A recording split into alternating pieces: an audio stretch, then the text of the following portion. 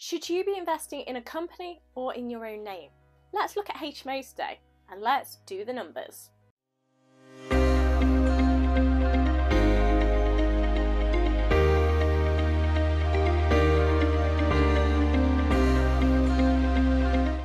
Hi, I'm Kimberly Shapcott, qualified chartered accountant, property investor and entrepreneur.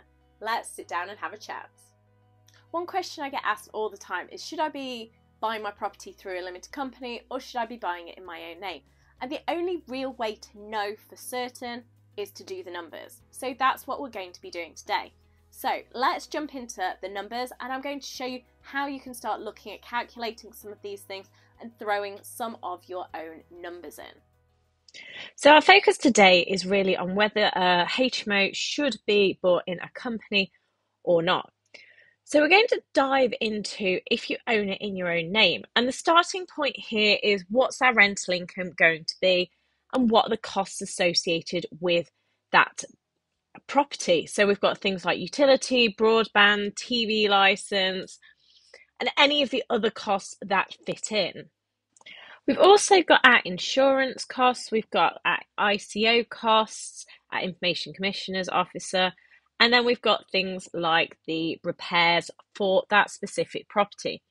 Some overall costs, we've got your accountancy fees for doing your tax return. So that gives us an idea of what sort of profits we will have, and that takes us on to the interest that we will be paying on it. And this will give us our profits before tax. So let's move down to look at the tax position. Now, with section 24, we now ignore the interest to calculate our tax, and then we get the tax rate relief claim.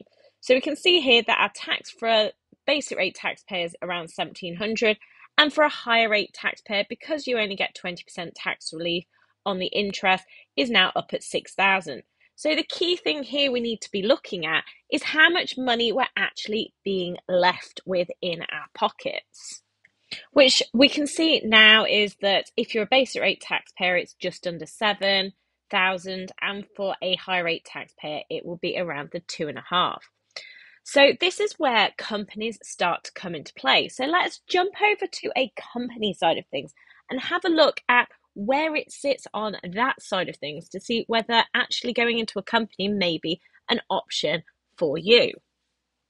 So thinking about our company, our rental income is going to remain relatively the same. It doesn't change because of a different entity. Again, the costs are probably going to be relatively similar for a property, as is things like insurance, repairs, your Information Commissioner's Officer, and your interest on mortgage, which in this case is going to be allowable before we calculate the taxes because it's allowable within a company. We've also got slightly increased accountancy fees, and they're likely to be bank charges on your expenses. So really just throw all the costs that you know that are going to be incurred to get down to your profits. Now, to find out what rates, you can check out some of the videos on the channel to do with associated companies and tax rates to find out what you're going to be charged. But on our simple example here today, for a single standalone company with profits of around $8,000, we're going to be taxed at 19%. So that means that on this occasion, we're going to have around $1,500 of tax, and our profits after tax are going to be around $6,500. Now, if we leave all of the profits in the company, then there will be no further taxes to pay.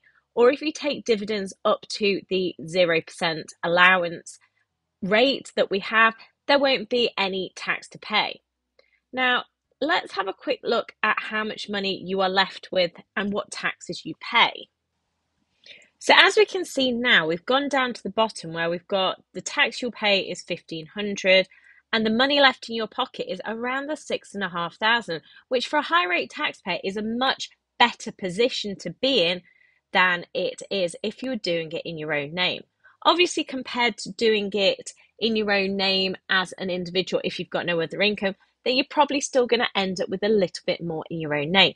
But these are the comparisons that you need to be making to see what is going to be the right option for you as an individual.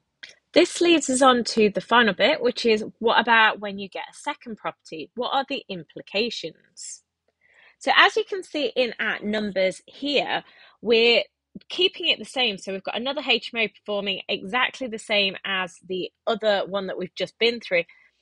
But some of the costs are not duplicated. So things like your bank charges, your accountant's fees, they're only going to be on the first property. They might go up slightly, but they're not going to go up materially. So when we get to our second property, we're obviously going to see some more tax that we've got to pay at the 19% because we're under 50,000. But the profits distributable will be slightly higher as well. So we're now in a good position that we've now got, 14,000, 15,000 in our company, which is amazing to have built that much up. And we can choose whether we want to take that out or not, which is one of the best things about companies, that we get that choice and option. We pay the corporation tax and then we choose when we pay the next amount of tax. This can be great planning, depending what your plan is for your property portfolio and what your goals are with what you're achieving. As you can see, there's quite a few things that you need to take into account and consider when you are looking at this question. And everyone's situation is going to be slightly different. So you need to look about the circumstances that you are, what's your tax rates, what your implications would be for doing this. Is it a couple, you and a spouse, that are doing this, or you and a partner, or is it just you doing it by yourself? All these sorts of things will have an impact on what the numbers will show, and every story is slightly different. So do your numbers and see what your numbers come out at to help you assess what is going to be the right option. A final point to make is, even though today we've spoken about the numbers, there may be other reasons why actually going limited might be the right solution for you. And that comes down to mostly risk.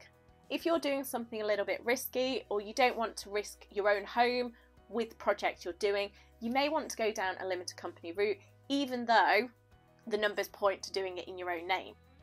So just have a bit of a consideration of what may be the right option for you so that you can be getting this right. Hopefully today you've discovered how to do the numbers on figuring out whether a limited company or doing it in your own name is going to be the right option for you. If you do have any questions or comments, then please do let me know. Please like the video and do subscribe to the channel, and let's make tax less taxing.